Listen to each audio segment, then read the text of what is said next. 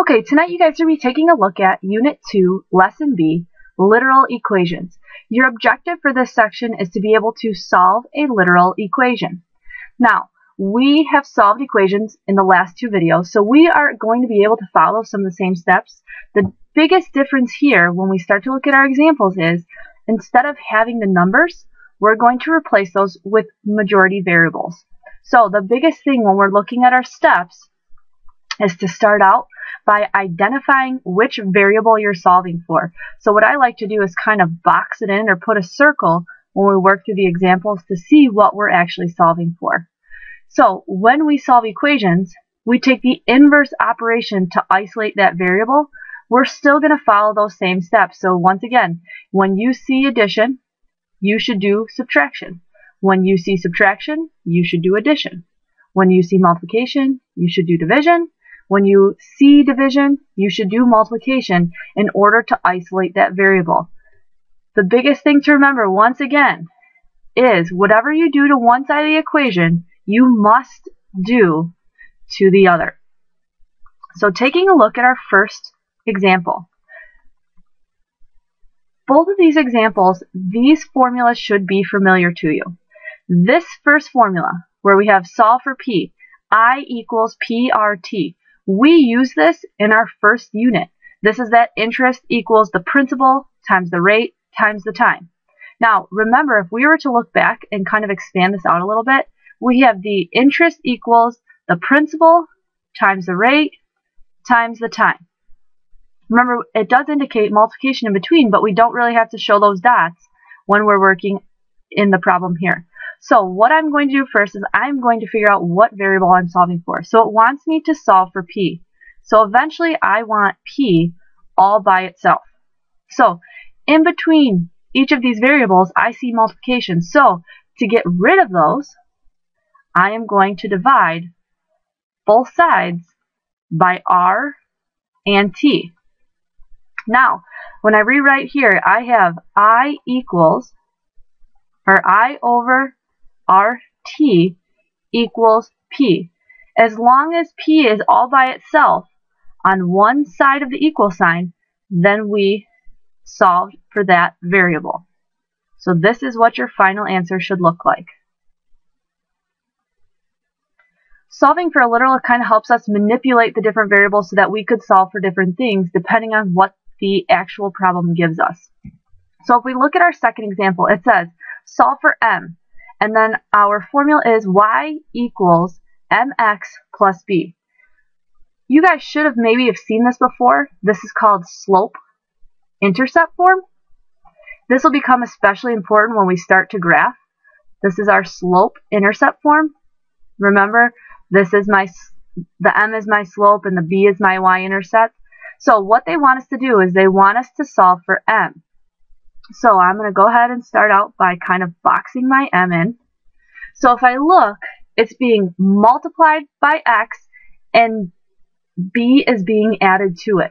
So the first thing I'm going to do is I'm going to subtract b from both sides. So now I have y minus b equals mx. Now I still want to have that m by itself. So the next thing I'm going to do is divide both sides by x. So now when I rewrite, I have y minus b over x equals m. Now, if we take a look to kind of check our answer, if the m is all by itself on one side of the equal sign, then we successfully solve for the indicated variable. All right, so if you take a look at the next two, you guys are going to try these in class tomorrow. Now, what we're going to do with these next three is we are actually going to write the equation so that y is a function of x. So what this direction really means is that we are going to solve for y, meaning we want, in the end, y equals for every single problem. So I'm going to start out here in letter A and kind of box in my y, and I notice that it has 3 in front of it, so it's being multiplied by 3, but it also has 9x being added to it. So the first thing I'm going to do is I'm going to subtract 9x from both sides. So I have 12 minus 9x equals 3y. I want to get this y by itself still, so I'm going to go ahead and divide both sides by 3. And when I do that, I need to make sure that I multiply that, or divide this by 3 and that by 3. So I have 4 minus 3x equals y. One of the things we kind of want to get you guys into the habit into is putting it back into that slope-intercept form, y equals mx plus b. So I'm just going to switch the order around here a little bit. So I have y equals negative 3x plus 4. So this is our answer here. We always want to have our x variable first, followed by our number. Alright, so for our next one, if we take a look, we're going to isolate our y. So what I'm going to do first is I am going to subtract 2x from both sides. So I have y equals 7 minus 2x. So what we're going to do is we're done. Our y is all by itself. So the only thing I'm going to do is I'm going to change around the order so that that x variable is first. So I have y equals negative 2x plus 7. I want you guys to realize that whatever the sign in front is needs to remain in front of your number. Alright, and finally our last one here. So we want to, once again, get y by itself. So it is multiplied by a negative 2 and has 18x added to it. So the first thing I'm going to do is subtract 18x from both sides. So I have negative 2y equals 26 minus 18x. The next thing I'm going to do, I still want to get that y by itself, so I'm going to divide everything through by a negative 2. Now once again, we need to make sure that we divide this by negative 2 and the negative 18 by negative 2. So here I have y equals negative 13 plus 9x. And once again, I'm just going to switch my order around so that my final answer is y equals 9x minus 13. So that we go back and look at each one of these examples. We solved for y every time like they wanted us to, and then we worked it back into that y equals mx plus b.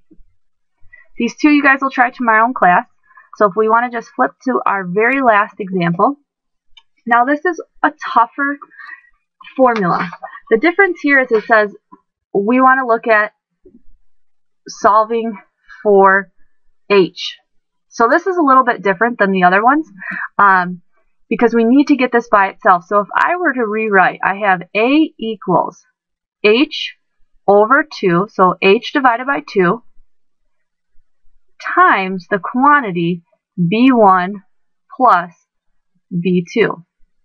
So it's being divided by 2 but multiplied by that quantity.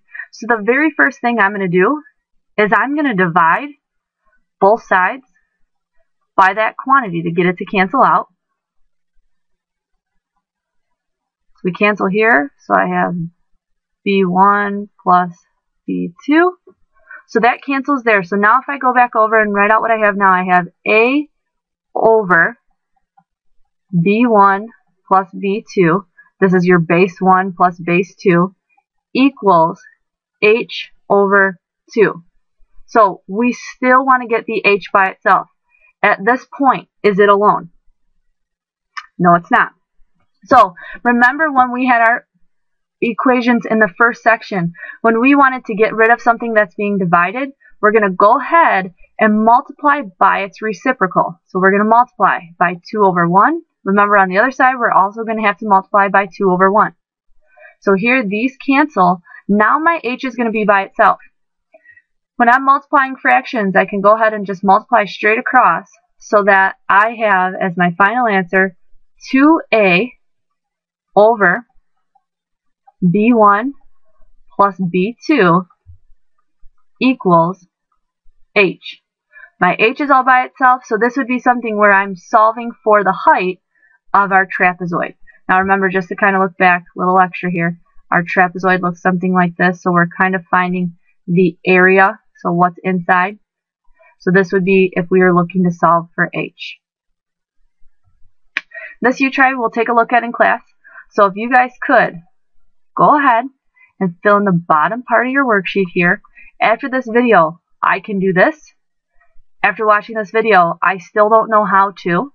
And what you can do to help yourself continue with these lessons in order to understand what's going on. All right, we'll see you in class tomorrow.